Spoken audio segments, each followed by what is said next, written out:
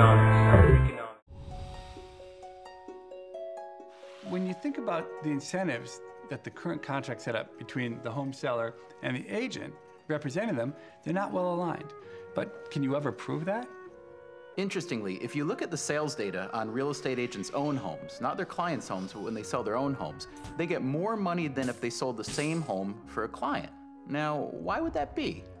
Well, what we find in the data is that agents hold out for a better price and leave their own homes on the market longer, an average of 10 days longer.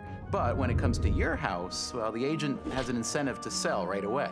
Why? Because of that $10,000 into his or her pocket, only $150. I only get $150. Because if you take that $10,000 extra dollars that goes to him, 6% goes to commission, but that gets whacked up. Half goes to the buyer's real estate agent, so I've got half of that 6%, but then I have to kick back half of that to my agency. So I only get 1.5%. So really, in order for me to help him get $10,000 extra dollars, I personally only get $150. But I have to work for an extra week, I have to buy all the marketing, I could be off with another client trying to get a whole commission on another house. So I have a strong incentive to say to him, this is a great offer. It's the best offer you're ever gonna get. I really think you should take it.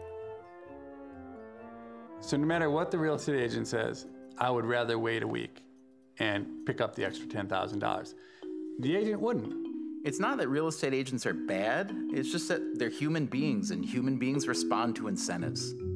If there's only one element that I say is there in almost everything we do, it's the idea that incentives matter, and if you can figure out what people's incentives are, you have a good chance of guessing how they're going to behave.